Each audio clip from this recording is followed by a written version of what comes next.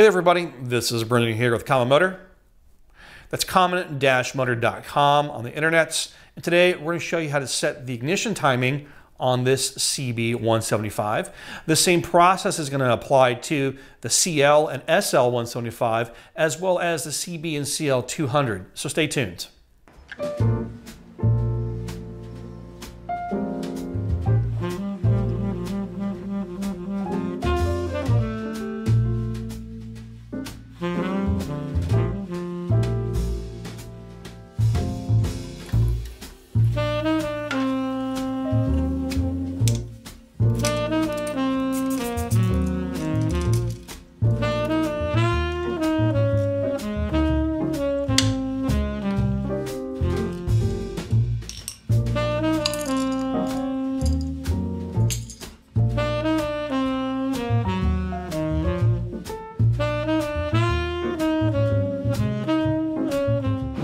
What I have here in my hand is a set of ignition points, and this happens to be for our CB175 here.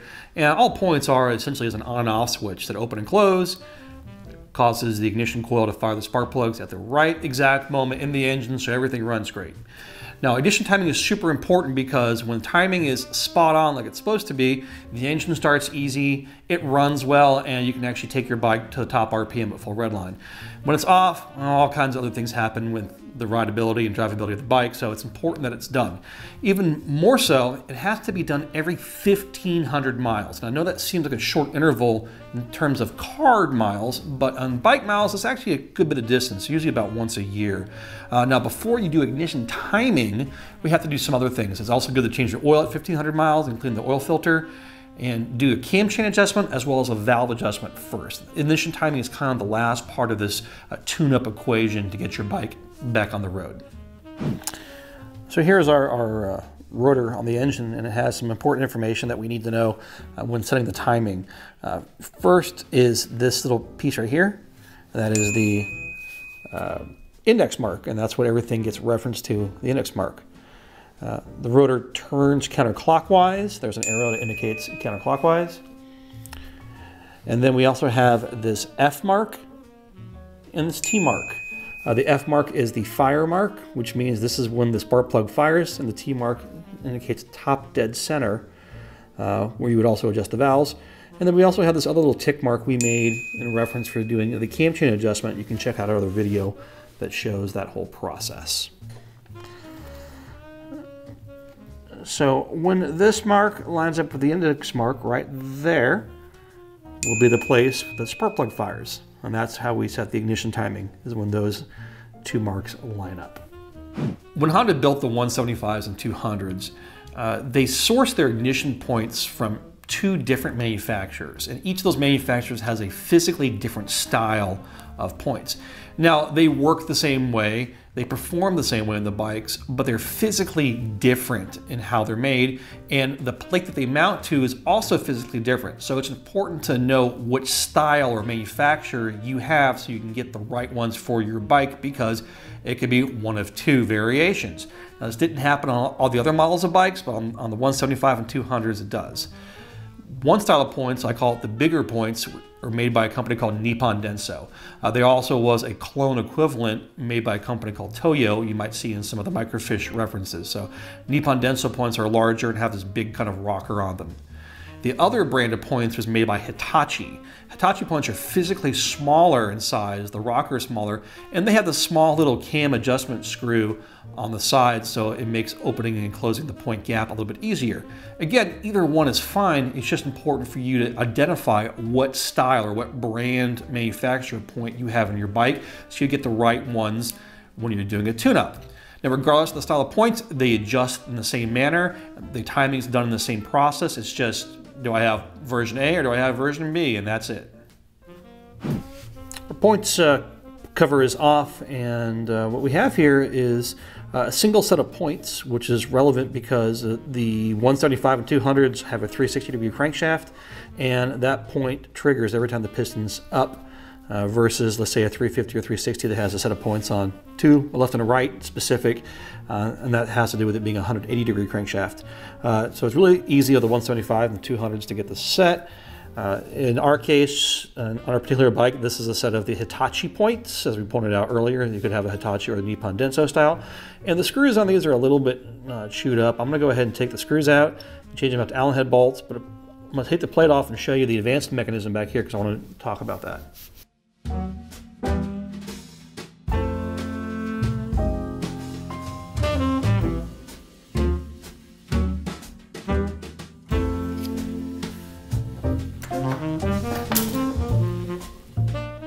This is our advanced mechanism, and on these 175, 200 advanced mechanisms, there's actually 2 lobes on the cam. You can see how it kind of ramps up here, and then it ramps up on this side. When we go to set the point gap, we're going to try to set it right here at the highest spot on the point lobe here, or this cam lobe here. So you can see it kind of move up, and so we're going to set it about here, and then 180 from there. Roughly, it's where the end of that little weight kind of ends. That's about where the high spot is right there. So this set of points is used, but they're in good shape, and we can use them again. I would recommend taking the point, it's called the rocker, off the shaft here and lubricating it with some grease. And then also we're going to clean the contacts right here. This is actually where the electricity goes, is between that little disc there and that disc there. And an easy way to do that is to take some sandpaper, fold it in half, and kind of get it in between the 2 contacts, and then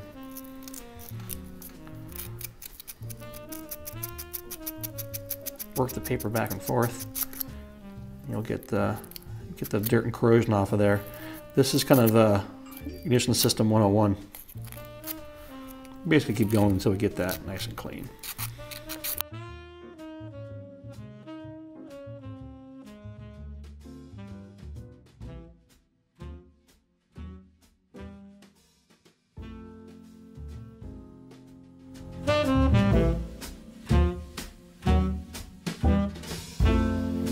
So we got our points cleaned up and lubricated, and we went ahead and reinstalled the bolts that are Allen head bolts, which makes the adjustment process a lot easier than the old JIS screws that are in there. And what I'm going to do now is I'm going to turn the rotor and set the highest point on this cam to touch that little rocker there on the points.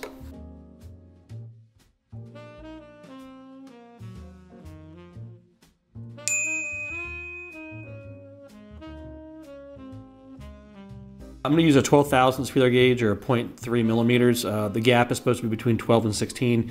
I like this error on the tight side for setting the point, so we're going to go with the 12. And we're basically going to get this feeler gauge in between the points here. You can see how I can wiggle it around. So our point gap's a little bit on the wide side, so I'm going to loosen them up and adjust the position. Loose. Loose. Now these Hitachi points are neat because they have this little eccentric screw here, which allow me to close the points and open the points. Not all points have this kind of feature. Actually, most don't. You have to kind of just wedge them with the screwdriver. But this one happens to have it, so it's kind of nice. So let's find the spot where that just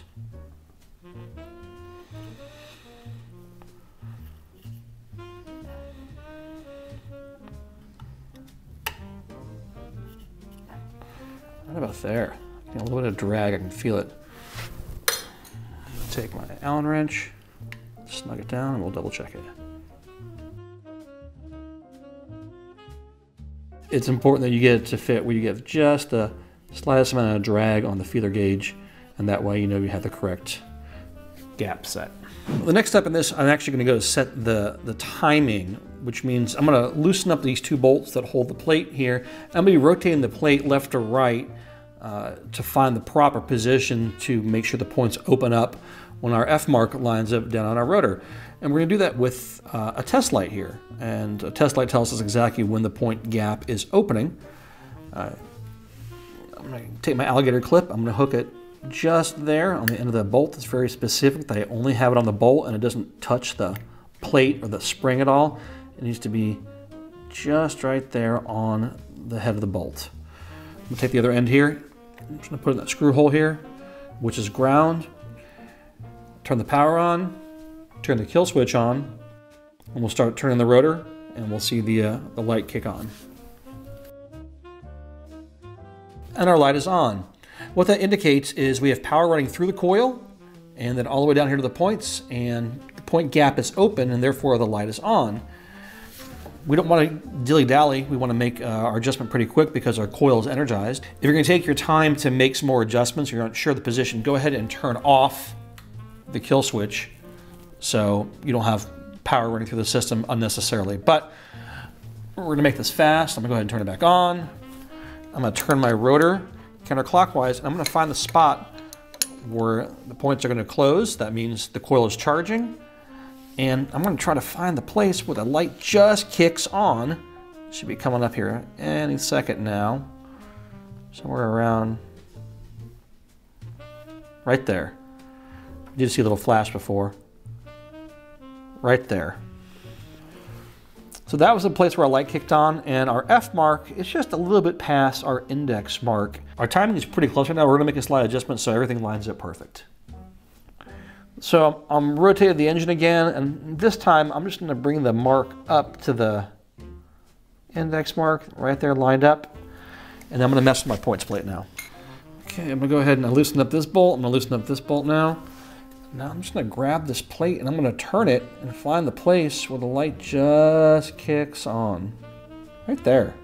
Didn't take very much. If I go back, it's off by a hair. Let's go right there. I'll hold it in position. Tighten down my first bolt.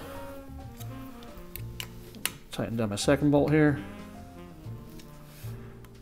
Yeah, we're still making contact. Great.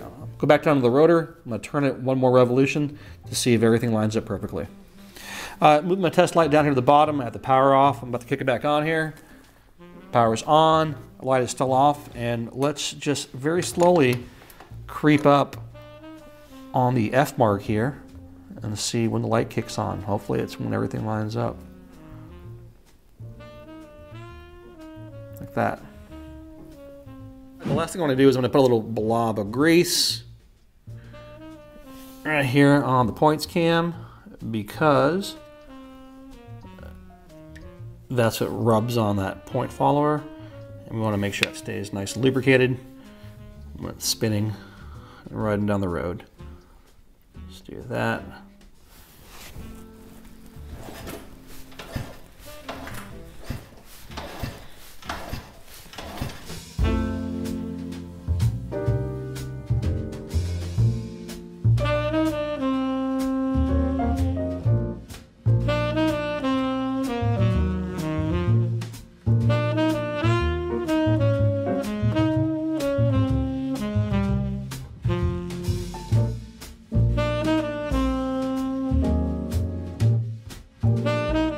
There's another degree to which you can check the ignition timing on the bike for accuracy. It's called dynamic timing, and it's done with a strobed timing light. Looks kind of like a laser gun here. There's all kinds of these out there. And this was more common in the old school automotive world back in the 70s when these bikes were built. So if you have one of these, you can totally check the timing with it, with the engine at idle speed warmed up, and see if your timing marks are where they need to be. However, we find that the method with the test light, doing it statically, is fairly accurate and usually accurate enough for the average guy rolling down the street.